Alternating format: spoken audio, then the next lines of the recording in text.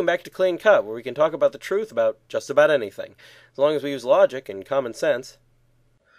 This season we're discussing the heresies that have surfaced throughout the history of the Church, and today we'll talk about Arianism. Generally, if you know anything about the heresies, the one you're most likely to have heard of is Arianism.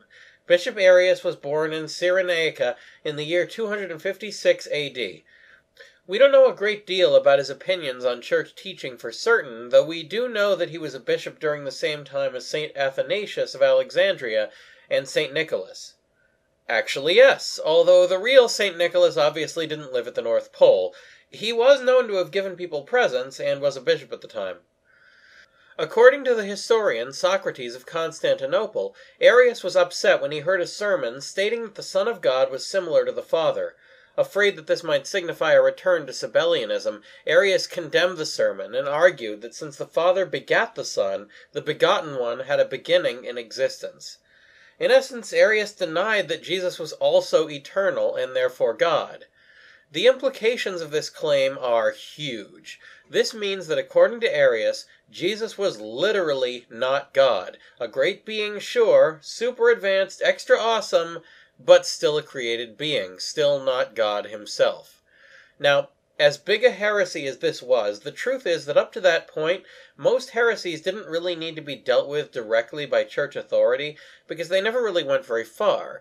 It was really very uncommon for a heresy to travel very far beyond the borders of a particular bishop's sphere of influence. That was not the case with Arianism. It spread far and wide, and literally thousands upon thousands of people were Arian, practically in the blink of an eye. How did this happen? Well, according to St. Athanasius, the answer was through songs. In his discourses against the Arians, he wrote that Arius wrote a type of song written to be sung at banquets and containing his faulty understanding of the nature of Jesus. These songs would be spread among the citizens, then sung by sailors from one port to the next, which is probably how Athanasius first heard about it. Alexandria, where he lived, was a major port town. Well, as with every other heresy, Arius' views didn't go unchallenged. His strongest opposition would come from the aforementioned Athanasius.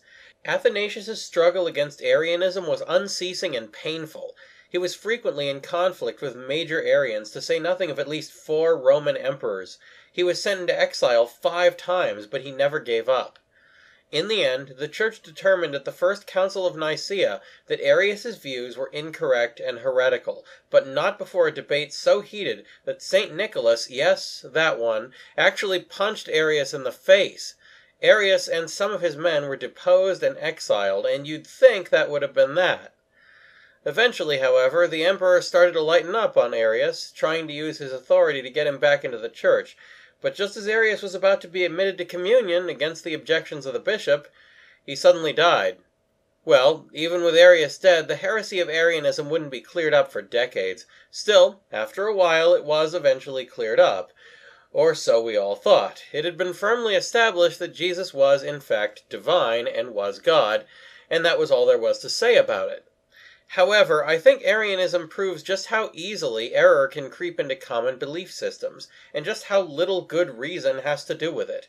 Arianism spread quickly and subtly with all the justification, or lack thereof, of a catchy internet meme, and caused tremendous suffering for many good and holy people.